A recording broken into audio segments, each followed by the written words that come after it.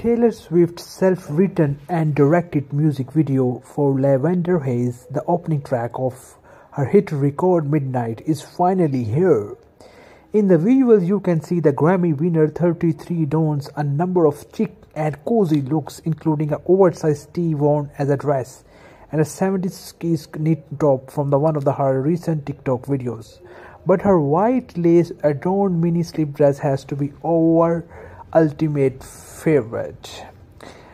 Taylor Swift flaunts her sculpted legs and 70s-inspired style in a lacy mini and fox fur coat.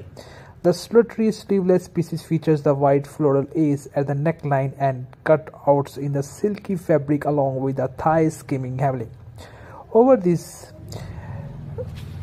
the anti-hero singer dress helps highlight her long toned legs and is the latest 70s-inspired ensemble she has rocked. Swift kept with his theme and when it came to her hair look for the video, worn down style into loose, beachy waves and resembling a shag with the help of her bangs. Taylor Swift's back with the most viral song. Subscribe to my channel for more news.